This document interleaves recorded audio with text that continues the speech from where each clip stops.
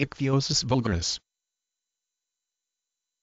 Ichthyosis vulgaris, a genetic inherited skin disease characterized by dry, scaly areas of skin that usually appear in childhood. The palms and soles are often affected. Other possible symptoms include thickening and itching of the affected areas of skin. Areas that tend to be spared include the armpits, the insides of the elbows, and the skin behind the knee. Many people with ichthyosis vulgaris also have asthma, eczema, or hay fever. Treatment involves the use of creams and ointments to moisturize the skin. The gene responsible for this disease is located on chromosome 1, also known as ichthyosis simplex or fish scale disease. Another, rare form of the condition develops in adults, is not inherited, and is related to underlying disease processes in the body including malignancy. Reference: Schwartz, Robert A. Hereditary and Acquired Ichthyosis vulgaris in Medicine. Updated May 28, 2015.